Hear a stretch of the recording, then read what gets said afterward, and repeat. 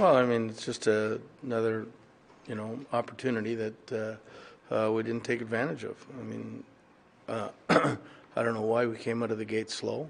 I mean, I thought we pushed a lot harder in the second and third, but we couldn't get a goal. But, I mean, we should have been ready to pounce on them. They played last night, and we didn't. We let them come to us. Fair to say that the stretch in the second period where you had all the power play time and then they get the shorthanded goal really changed the game?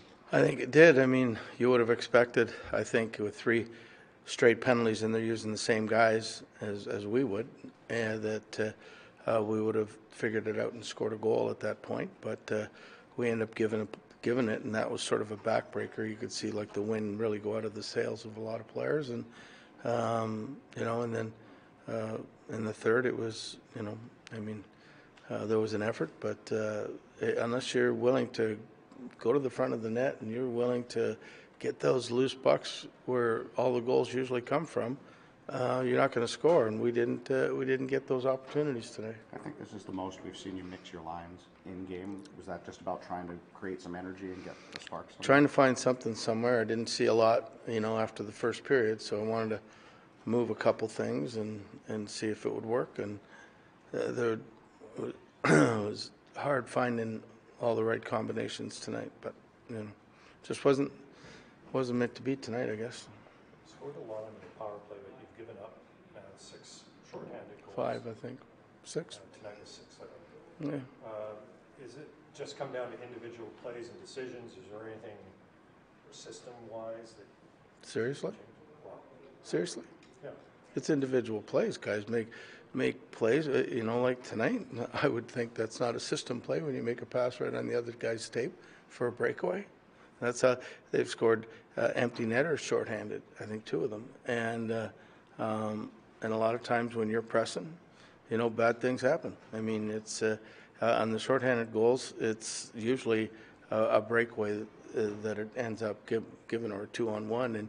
And when you're pressing for goals, and we've been pressing for goals a lot this year, and that stuff happens.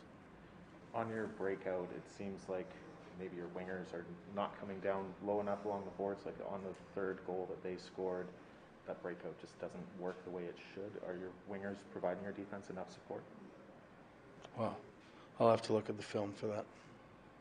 You talked about it right up the top, but beyond a tired team that was coming in and played last night, this is a stretch of games now against teams that you're sort of right there with, but also trying to reel in. Like, how much of a missed opportunity?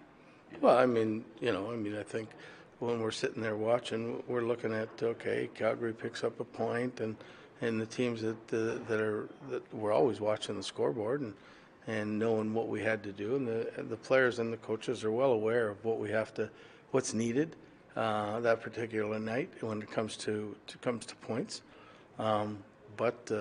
So we know. I mean, everybody knows that it was an opportunity when you don't play till Wednesday and other teams are going to play. It's going to be back to the grindstone, and we got to work it up again and win a few more in a row, and then get back close, and hopefully at one point you can sustain it and get over the mark and go from there. When fans are booing like they did at the end, what's going through your head on the bench?